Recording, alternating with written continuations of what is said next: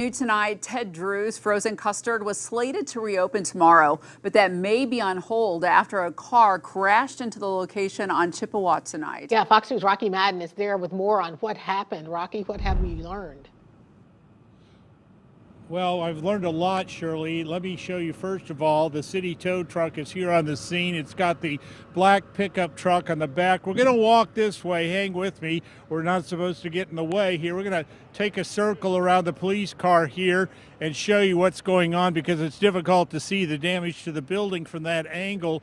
The tow truck just arrived here, and you're going to see what happened to Ted Drew's. It's the rear of the building there. It's a storage room, I'm told. A manager just arrived on the scene. He says they do hope to still open tomorrow. The building inspector...